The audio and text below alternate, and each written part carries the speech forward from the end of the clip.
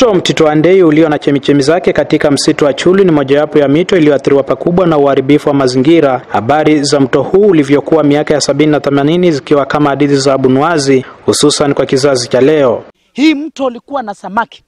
Wakati mwingine huu mto ulikuwa na ile hippopotamus ile. Ilikuwa na hata nyoka samaki. Lakini saa hii huwezi kupata kitu. Ni mchanga tupu. Saa hii hatupati mahindi.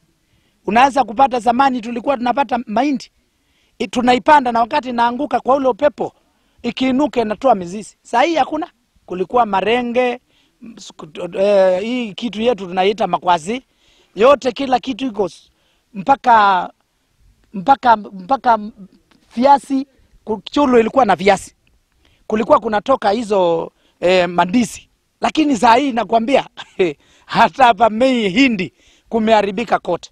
Ni mto uliokuwa ukitegemewa kwa maji ya utumizi wa nyumbani na hata unyunyizaji mashamba maji. Haya yote yakibakia kwenye kumbukumbu, athari zake wenyeji wakilazimika kutembea kilomita nyingi kutafuta bidhaa hiyo muhimu.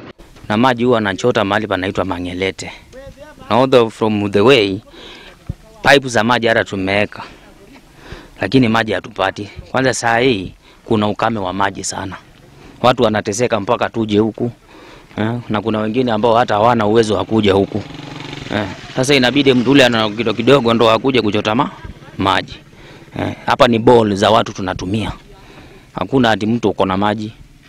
Mambo ya maji iliisha. Wanasema ukataji miti na uchomaji makaa kwenye msitu wa Chyulu ni chanzo cha mito mingi ya Makueni kukauka, mto Kibwezi, mto Kambu na mto Kiboko, mito ambayo chemichemi zake ziko kwenye mlima wa Chyulu sasa zinapitia hatari ya kukauka. Na ili kumaliza tatizo hili la ukataji miti na uchomaji makaa kwenye msitu huu muhimu wa Chyulu, ni lazima kuwepo na ushirikiano mwema baina ya washikadau mbalimbali. Ni vizuri serikali ya national government na county government wakiwemo Kenya Forest Service na Kenya Wildlife Service wafanye kazi pamoja. Isiwe ni jambo la kujenga ule huwa ama electric fence, lakini watu waelewe kuna umuhimu gani kwa maisha yetu na maisha yajayo kulinda mazingira na kutochoma makaa ama kukata mbao kwa mlima Chyulu.